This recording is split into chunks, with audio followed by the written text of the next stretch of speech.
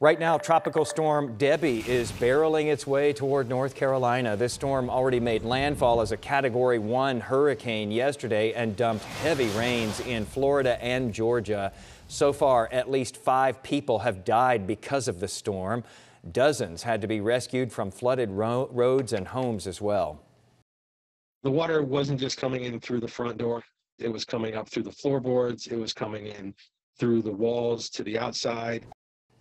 Now, as it sets aim on the Carolinas, officials are bringing in pumps and sandbags and high water rescue vehicles there too in anticipation.